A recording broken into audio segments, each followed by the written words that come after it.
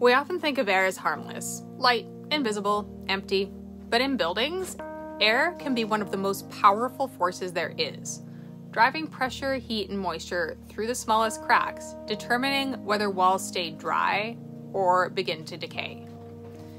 In modern light frame walls, we need an added air control layer to do what dense, massive materials once did naturally: keep air and the moisture it carries out of the structure.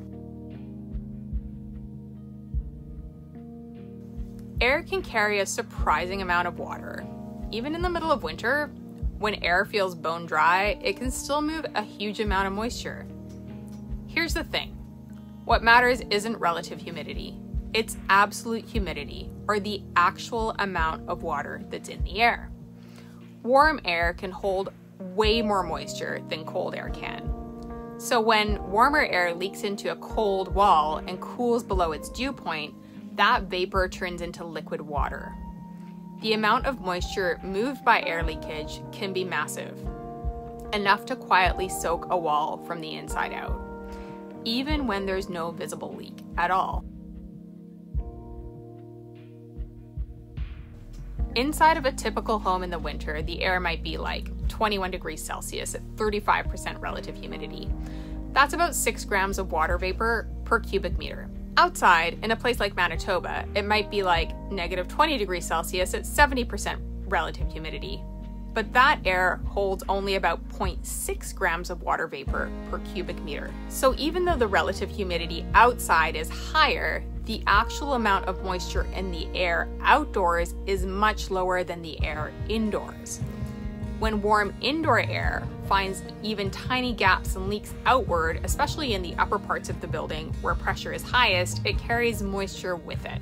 As the air moves into colder layers within the wall, it cools, reaches its dew point, and begins to deposit liquid water, sometimes even forming frost when temperatures drop below freezing. So for example, if that 21 degrees Celsius indoor air cools to around 5 degrees Celsius, it reaches its dew point and it becomes saturated, depositing water inside of the wall. Over time, this hidden moisture can wet materials, feed mold growth, and cause decay deep inside of a wall. Even a small 5mm gap under just 5 pascals of pressure can move liters of air and grams of moisture into a wall every day. Now let's flip the scenario. On a hot, humid summer day, outdoor air might be 32 degrees Celsius at 70% relative humidity. That's about 24 grams of water vapor per cubic meter. Indoors, the conditioned air might be at 24 degrees Celsius at 50% relative humidity. That's around 11 grams of water vapor per cubic meter. That moisture-laden outdoor air only has to cool by about 6 degrees Celsius to reach its dew point, which is around 26 degrees Celsius. So when that air leaks inward through cracks and cavities, and then meets a cool surface within the wall assembly, for example, an air-conditioned surface of drywall, it can quickly reach saturation and condense inside of the wall.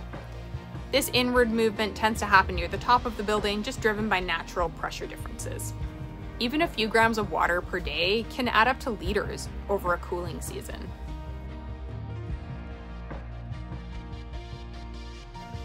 In modern light frame construction, the challenge is stopping the air from sneaking through the tiny cracks and joints. That's the job of what's called the air barrier. It's the layer that's meant to prevent warm, moist air from leaking into the colder parts of the wall. In most modern buildings, this job is usually handled by one of a few systems. It might be a polyethylene vapor barrier on the warm side of the wall that's usually meant to stop vapor diffusion, but in practice, it often ends up acting as the main air barrier as well. It could be something like a taped exterior sheathing like plywood or OSB with really carefully sealed seams. It could be housewraps and building membranes like Tyvek, which are designed to block air while still allowing vapor to pass through. The goal is simple: to keep air from moving through the wall at all, because wherever air moves, moisture moves with it. But in practice, it's anything but simple. These systems rely entirely on craftsmanship. At every joint, staple, and seam, it needs to be perfectly sealed. And if both the interior vapor barrier and the exterior air barrier are fairly vapor tight, for example, even a single missed detail, a staple hole, a loose outlet box, or a gap in the tape can undermine the entire system. When air and the moisture it carries get in, but that moisture can't get back out, the wall begins to fail from the inside. A rainscreen is a wall system designed with a small vented air gap behind the exterior cladding.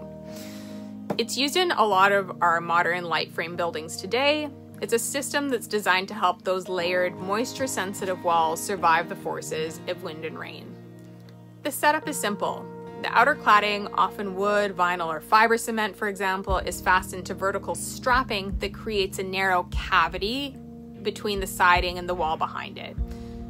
Behind that cavity sits the water-resistive barrier, often the same membrane we mentioned earlier, like Tyvek or another house wrap, that's designed to block air and also the water while allowing vapor to pass through. So that barrier is applied over the sheathing, which is usually like OSB or plywood. Just to recap the layers of the rainscreen, on the very outside is the cladding. That's what you see, like brick or wood or vinyl, which sheds most of the rain. Behind that, you've got that narrow air gap created with furring or strapping attached between the exterior cladding and the sheathing inside of that. Behind the air gap, you've got the water and air resistive barrier, which is attached to the sheathing like OSB or plywood. So rainscreens could easily have fit into the episode on the water control layer because they do handle drainage of water that does get passed through the exterior cladding. But they're also about balancing pressure and managing airflow, which is why I decided to include them in this episode. When wind-driven rain hits a building's exterior wall, it creates positive pressure on that wall's exterior cladding surface. In a light frame wall made of thin, layered materials with many potential hidden pathways, that pressure can drive both air and water through tiny little cracks. But when there's that vented cavity behind the cladding, its air pressure stays in balance with the outdoors, reducing wind-driven moisture intrusion while giving an upward gentle airflow that helps to keep the wall dry. So in other words, the vented cavity acts both as a drainage plane and as a pressure moderator, managing water and air together. But the thing that's often missed with rainscreens is proper detailing at the top and bottom. If it's left open, the gaps become entry points for insects and rodents, nesting birds, so the cavity has to be screened and flashed in a way that allows airflow and drainage but keeps the pests out. The rainscreen is a brilliant innovation. It's a way to give layered, moisture-sensitive walls a little forgiveness. But the level of detailing and craftsmanship it takes to make it work is a reminder of just how complex modern wall systems have become, and how dependent their success is on getting every detail right. It's worth mentioning that airflow in buildings is strongly influenced by what's called the stack effect.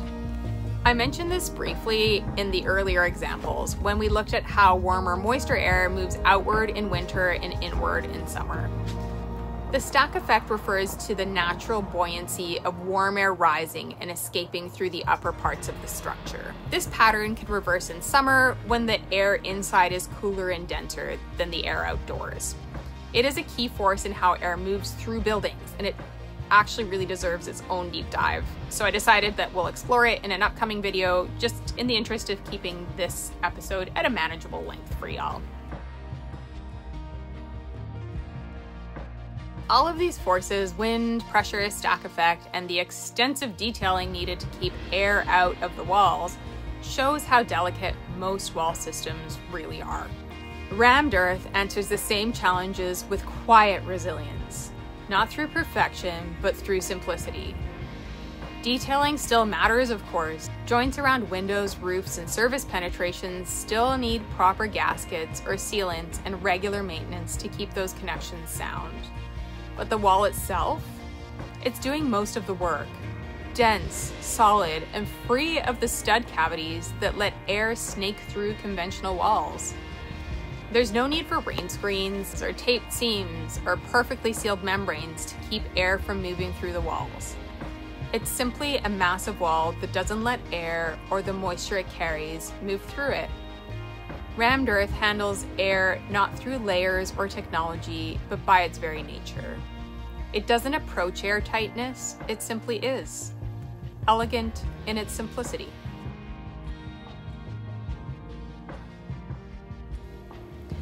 If water does find its way into a modern stick frame wall, the next question is, how does it get back out?